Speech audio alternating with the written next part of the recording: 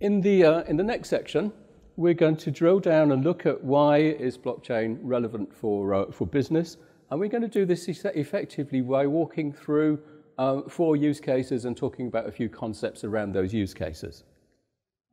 But first of all, let's look at the benefits for putting blockchain into a transaction processing system. All of these benefits are real and also very, very tangible. And for example, the first one is that blockchain application saves time. Transactions can be transformed to something that can take a number of days to almost real time. And for certain transaction types, this becomes very important. Things like a letter of credit can actually take days to get through. And these can be made pretty much instantaneous through blockchain, revolutionizing the business network. As I mentioned earlier, by involving the internal and external auditor in the business network, we can slash internal and external auditing costs basically at a stroke. So overheads and cost intermediaries can actually be taken out, and the whole business network can be made more efficient by removing costs.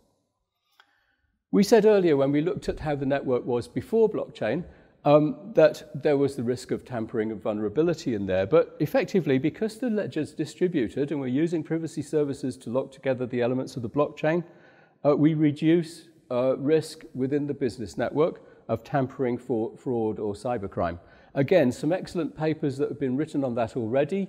So in your speaker notes, and I'll show you a little bit further through in the IBM Blockchain community, there's lots of useful details if you want to find out more about this concept of reducing cybercrime with blockchain in business networks.